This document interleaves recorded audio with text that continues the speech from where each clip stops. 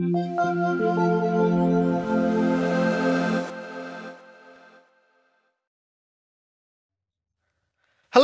and welcome to Module 1 of the Amadeus SAS Macro course. The aim of this module is to provide a general introduction to macro language and give you a feel for what can be achieved using macros and macro variables. We'll also take a look at some practical examples demonstrating how we can use macro language to solve everyday coding problems. Please make sure to download the supporting materials that accompany this module from the Amadeus website. We hope you enjoy the course. This module will focus on the following areas. To start with, we will introduce SAS Macro and explain where it fits in within the SAS system.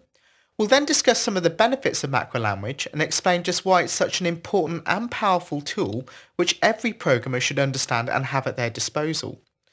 We'll then explore some of the central concepts behind macro language, which include the key symbols used. And to finish off, we'll take a look at a number of programming challenges which can be overcome using macro-based solutions.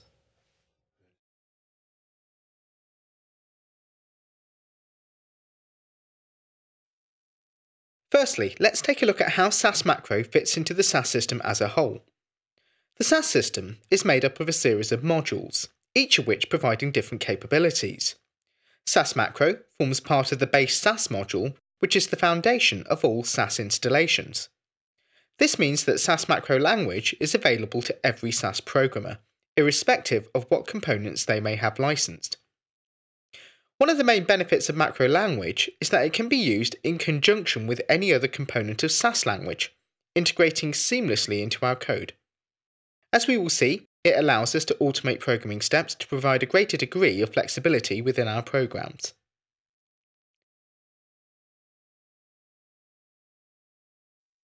What can SAS Macro do for us? It provides the ability to parameterize our programs. This has the benefits of making our programs more flexible and easier to maintain. It can also be used to automate repetitive tasks. For example, a proc tabulate, which could be repeated 12 times, or perhaps a number of times determined by a condition, need only be programmed once. One of the most obvious benefits of using macro language is the ability to create programs which are reusable. This can be achieved by using parameters to substitute text into the parts of our programs that most commonly change over time, or with different data inputs. This allows us to directly influence the code that is run, without needing to manually change it. In a similar fashion, we can easily control what parts of a program are to be run. As an example, we could write a program which generates reports but provides the user with the ability to dynamically control their structure and content. In addition to all of this, SAS Macro provides a variety of ways to package up and share reusable code, which may be useful to other users. This extends all of the benefits we've discussed around efficiency and productivity to not just one SAS programmer, but an entire group.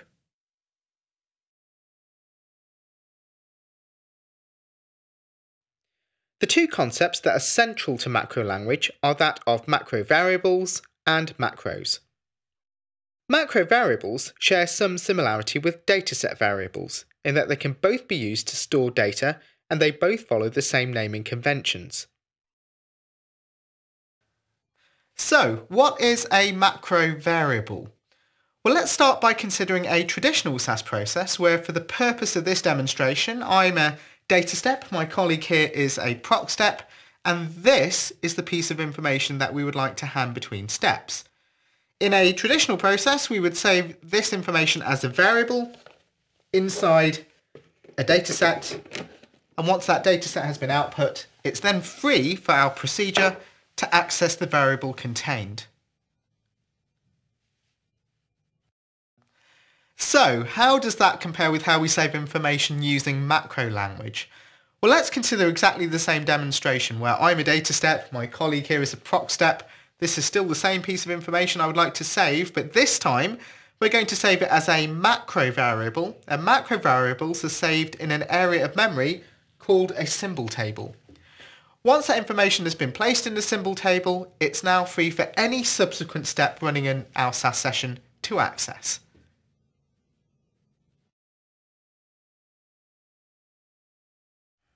So, as we've seen, macro variables are held in memory, which means they can be easily accessed throughout a SAS session, whether it be through macro code or using traditional data steps and proc steps. It therefore provides a convenient way of passing values from one step to another. Another difference is in the way macro variables store their values. Dataset variables can be one of two types, numeric or character. In contrast, macro variables store data in character form. So, what is a SAS macro? Well, let's imagine that this piece of paper represents a SAS process made up of a number of data and proc steps. When we compile a macro, we take these steps and bundle them together into a single object, giving it a specific name. This is then stored in a central location and is now available to this SAS session and any other SAS session. When the macro is called, SAS opens the macro definition and executes the statement held within. So, as we've seen, macros allow us to package reusable or repetitive code into something which is executable. The process of packaging the code is referred to as compilation. Quite what that code contains is down to the discretion of the programmer. It can contain an entire program which is to be run on a regular basis, or just part of a statement. Once a macro has been compiled, it can then be used by issuing a macro call. There are two symbols that enable us to work with macro variables and macros, the ampersand and the percent sign. The ampersand character, when followed by a non-blank character, is an instruction to resolve a macro variable. The term resolving refers to the process of returning the value of a macro variable. So for example, if we were to type ampersand sysdate in a SAS program, this would instruct SAS to return the value held in the macro variable sysdate. An instruction to resolve a macro variable within a program will therefore substitute its value at the precise point where it was referenced in the code. The percent sign has many purposes in macro language. It can be used to issue a macro call. For example, %age would run the macro called age. It is also used to denote a reserved keyword in macro language. For example, the following if statement will be understood to be a macro if statement, purely because the keyword and all of its dependent keywords are prefixed with a percent sign. So, what have we learned so far? We've seen that macro language provides us with numerous benefits. Remember, maintainability, flexibility, reusability, and efficiency from sharing code. We've also defined the two main concepts of macro language, macro variables, which are held in memory, and macros, which allow us to package up code. And we've seen the two symbols which are used in conjunction with macro variables and macros, the ampersand and the percent sign. When should we consider using these techniques? The following demonstrations will illustrate some of the situations where macro language is needed to solve day-to-day programming problems. This first program demonstrates a common reporting problem, that of adding today's date to a title of a report. Our first attempt to do this makes use of a data step and the today function to dynamically load the current date into a dataset variable which is then added to a title statement. Looking at the results, we can see that this approach was unsuccessful, mainly because the title statement treats all of the text specified in quotes as literal text. This problem can be solved by making use of a macro variable instead of a dataset variable. Notice how the data step has been removed and the title statement has been updated. The reference to ampersand sysdate instructs SAS to return the value of a macro variable called sysdate at the precise point it's referenced. Sysdate is an example of what is known as an automatic macro variable, which contains the date that the SAS session was started. The second problem shows an attempt to conditionally process insurance policy data based on the type of insurance policy assigned to a customer. The intention is to produce a listing of all life insurance records, but to perform analysis on motor insurance records. Our first attempt sees the use of a data step which reads in the policy's data set and tests the value of type. An if statement is then used to determine what action to perform. Unfortunately, whilst the logic behind this process appears to be sound, this program does break a fundamental rule of SAS language, which is that we are not permitted to embed one programming step within another. This is because of the way that the SAS system runs a SAS program, and specifically how it determines when each step finishes and the next one starts. In this example, SAS begins processing the code at the data step. However, when the keyword proc is encountered, SAS interprets this as both the end of the data step, but also the start of a new proc step.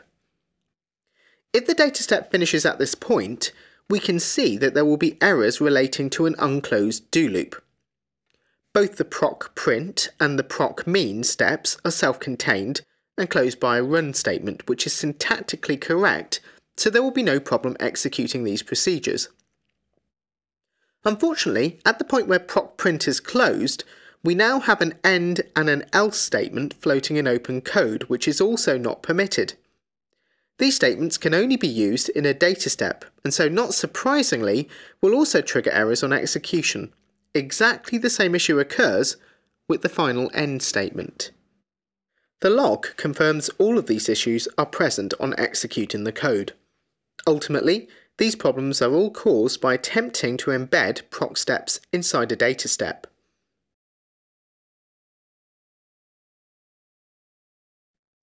We can solve this problem by taking a slightly different approach.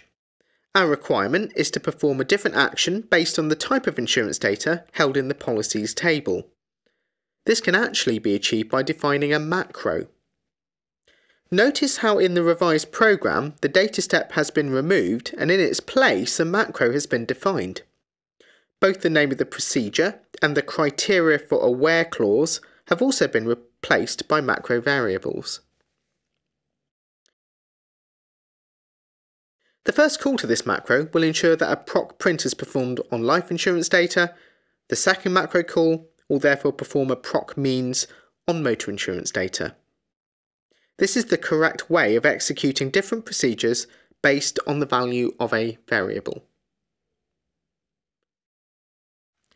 In the last example, we have a program which attempts to perform 12 tabulations on monthly datasets named DS1 through to DS12. In our first attempt, a data step do loop is used to repeat a proc tabulate for each table. Unfortunately, this program suffers from the same problem we saw earlier, where a proc step is embedded within a data step. Errors relating to an unclosed do loop and an end statement floating in open code will be reported in the log. There is, however, a further problem which relates to the use of the index variable I. The current program attempts to use I to change the name of the dataset being processed. Unfortunately, this is not how proctabulate will interpret this instruction. Proctabulate is not aware of the fact that the letter I is actually a variable to be resolved, and so each iteration of this do loop will attempt to read in the table DSI. On executing the program, all of the problems we've identified are reported as errors in the log, including a message which states that proctabulate cannot find a dataset called DSI. As one might suspect, the solution to this problem is to replace the data step with a macro, which this time contains a macro do loop. This will create an index variable which is actually a macro variable, identified by &I. This variable will increment from 1 to 12 with each iteration of the do loop. This ensures that 12 separate proctabulates are performed on datasets DS1 through to DS12. It should be noted that this program is no more efficient than executing 12 separate proctabulates. What it does allow us to do is define the procedure once and then execute it as many times as is required. Consider, for example, What revisions to this code would be required to process tables going up to DS100?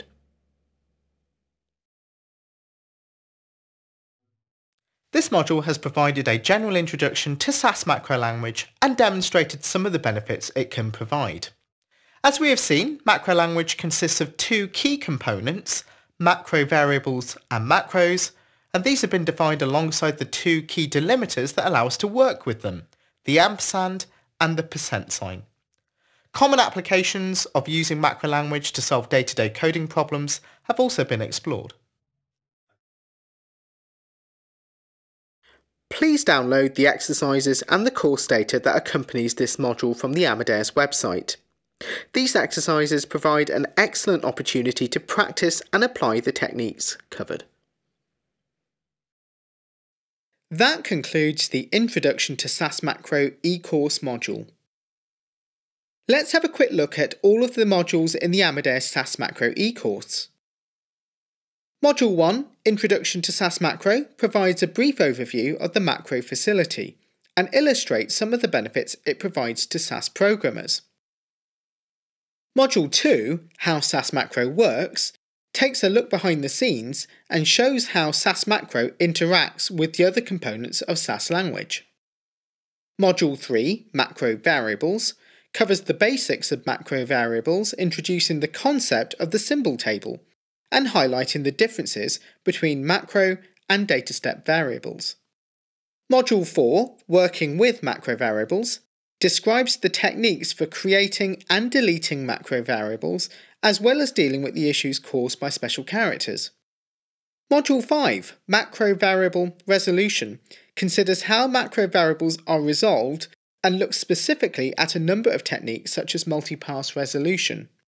Module 6, Working with Macros, describes how to define and then execute a SAS macro. We will also look at using the different types of macro parameter to pass values into the macro. Module 7, Symbol Table Rules, takes a detailed look at the use of SAS macro symbol tables and how to avoid the potential pitfalls. Module 8, Nested Macros, looks at applications and implications of nesting SAS macros. Module 9, Directing and Debugging Macros, describes how to perform conditional processing within a macro. We also take a look at the debugging tools available within the macro facility. Module 10, Handling Iteration, shows how to automate repetitive programming tasks within a macro. Module 11, Macro Functions, looks at using macro-specific functions to perform tasks such as text manipulation. Module 12, Accessing Functions Using %sysfunc, demonstrates one of the most versatile macro functions and how it provides access to the functionality of other SAS functions. Module 13, Macro Variables in the Data Step, takes a look at how macro variables can be created and resolved within a data step. A number of powerful techniques that leverage this functionality are described in detail. Module 14, Macro Variables in ProcSQL, describes how ProcSQL can be used to create macro variables. Module 15, Numeric Evaluation within Macros, looks at how we can perform numeric calculations and comparisons within the macro language. Also covered are best practices to avoid unexpected results. Module 16, Macro Quoting Functions, describes how and when you need to use macro quoting functions to mask the meaning of special characters. Module 17, Distributing Macros, looks at the different approaches for sharing macros across groups of SAS users.